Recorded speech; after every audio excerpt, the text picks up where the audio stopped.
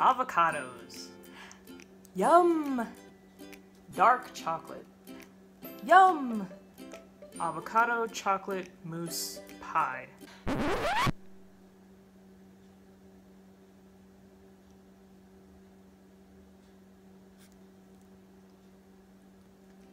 We're gonna find out. I found this recipe scrolling through my newsfeed on Facebook. The picture looked good, but when I read the ingredients, I was kinda doubtful. Part of me thinks this sounds really disgusting, but the other part knows that chocolate covers a multitude of sins, so could go either way. Try new things, right? You can make this a vegan recipe if you use non-dairy butter or butter alternative and non-dairy chocolate, but I don't really care, so I'm using butter. According to this website, Oreos are vegan. Is that right? Doesn't sound like it should be right. Well, don't see anything in here that says milk or butter. Does that mean Oreos are good for you? Or really, really bad for you that they don't have any natural ingredients whatsoever. This recipe calls for 20 Oreos. What? They're vegan. You will need a food processor for this. And the directions read, in a food processor, blitz the Oreos into coarse crumbs. I didn't know that blitz was a cooking term.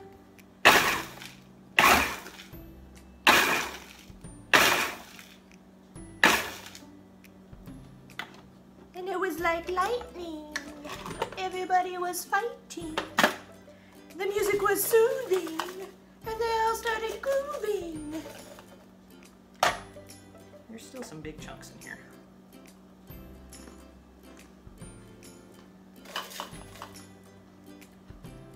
How coarse is too coarse? Now we'll just blitz it some more. And the man in the back said, everyone attack, and they turn into a ballroom blitz. Alright. Take half a stick of butter, or a quarter cup, and melt it down in the microwave.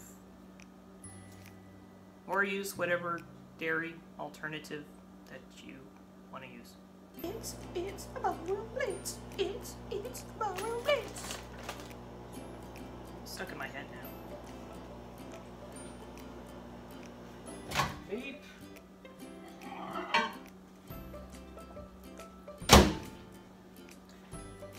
All melty. Without cutting yourself, add the coarse crumbs to the butter, mix it in, and that looks like really yummy dirt. You want to press this down into a pie pan. This is the crust of the pie. And then once you have your nice little mud pie, put it in the fridge. And this recipe calls for coconut cream, and it makes an assumption that you can't just go out and buy coconut cream, that you have to buy coconut milk and put it in the fridge and wait for it to separate and then scoop out the cream and leave the water. But I just bought the cream. But it does say new on it, so maybe they didn't have this when the recipe was written.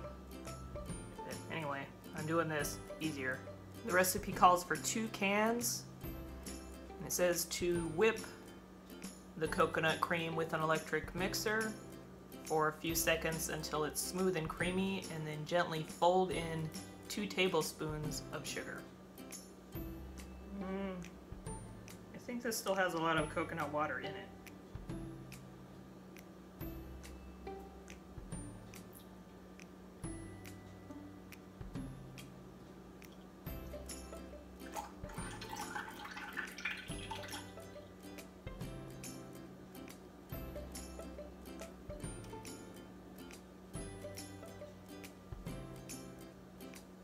I'm guessing that's the cream part.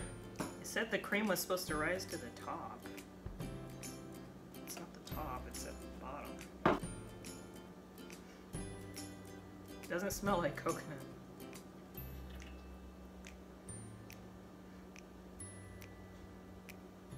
Doesn't really smell much like anything. It's really thick. It's like thicker than Crisco thick. It'll take me a bit to get this out of the can. It's thick. So we're gonna mix this until it's smooth. Might take a bit. Still using the mixer that sucks.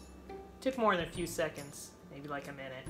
So we're supposed to fold in 2 tablespoons of sugar into this and put it in the fridge. I don't really know what it means to fold in something, but I just assume that it means you push it around until it's mixed in.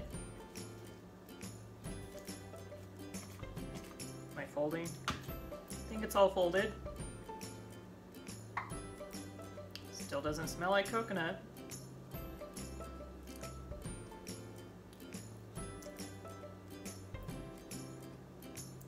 Tastes like coconut. Doesn't smell like it. The recipe calls for 7 ounces of dark chocolate, which these are 4.25 ounces. This is the extra large bar, so just a little less than 2. You want to break them up and melt them either in the microwave or in a double boiler. I love dark chocolate. And the reason why you don't hear Brandy's nails clicking all over the floor is because she's in the back hiding under the bed. I discovered that she's afraid of packing materials, so I put a cardboard box in the hallway. Now she won't come out. Which is good, because I don't like hearing all that clicking when I'm editing. Whatever you gotta do. Nice and melty. To the food processor, you want to add the melted chocolate, 5 avocados, half a cup of cocoa powder, half a teaspoon of vanilla extract, and a pinch of salt. I absolutely love avocados. I'm one of those people that can just eat it with a spoon, you know. I won't with this because I need it for the recipe. But some people hate it. Avocados is one of those things that you either love or hate. There's really no in between. But I love it. I think I'm gonna stick with adding 4 avocados because these are pretty large and it didn't specify size, so it looks like we have enough. And I have enough to do this.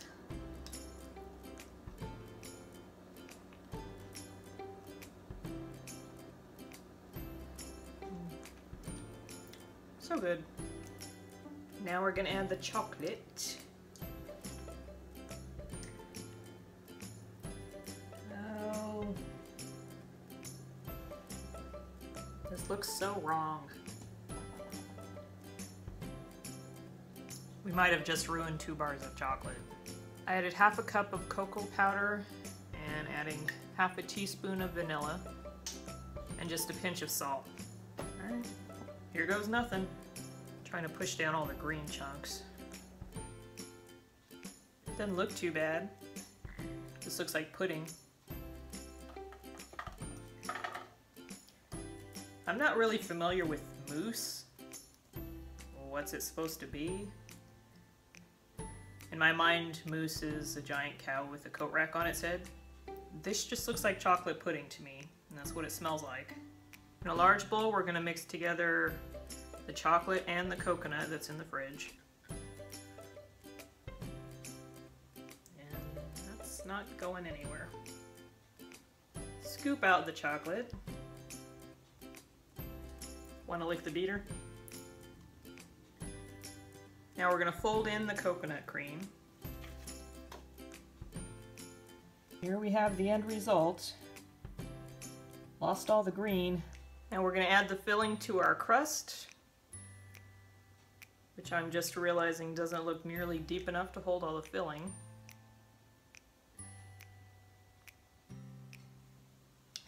Still have an awful lot of filling left over.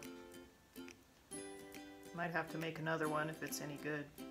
So it says to cover it and put it in the fridge for 3 hours or in the freezer for an hour. So I'm gonna watch a movie, give Brandy a treat for not being a pest. I'll see you again in 3 hours. It's all set up. Those white chunks are the coconut cream that didn't get folded in very well.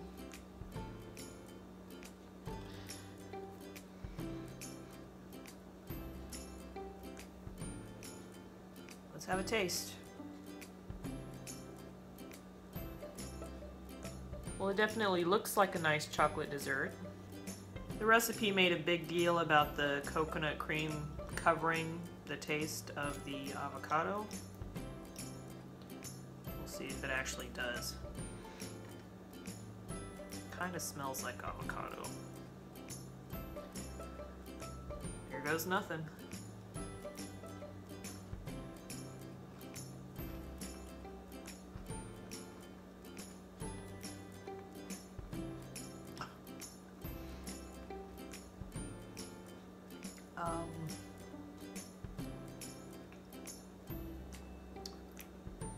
It's not terrible, but it does taste like chocolate guacamole.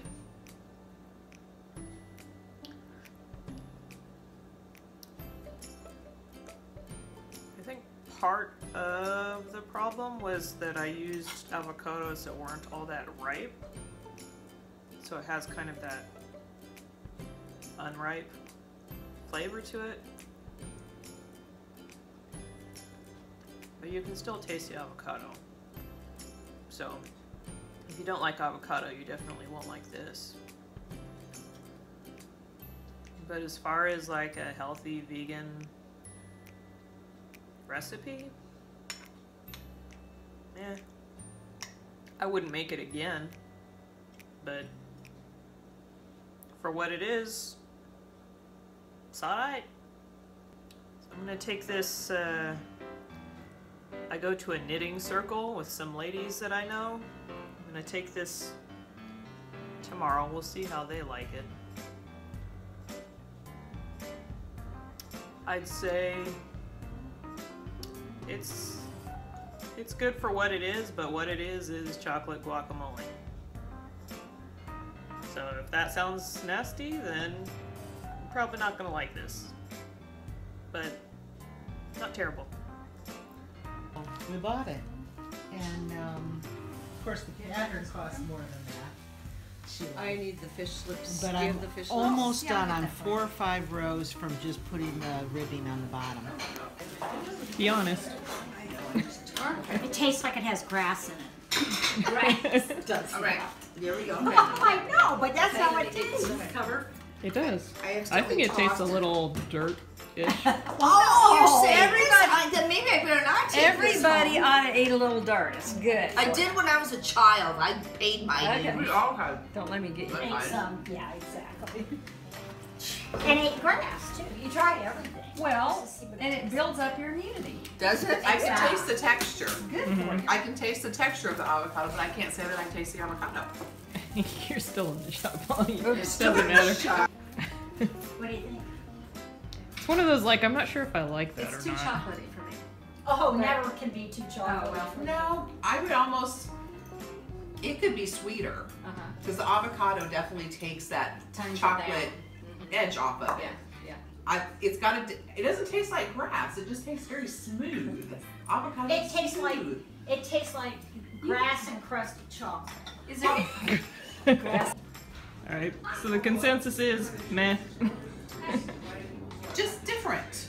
It's I different. don't know that I would say meh. You want It's alright. Some people liked it, some people didn't. If you want to try it, go ahead and try it. So, we had mixed reviews.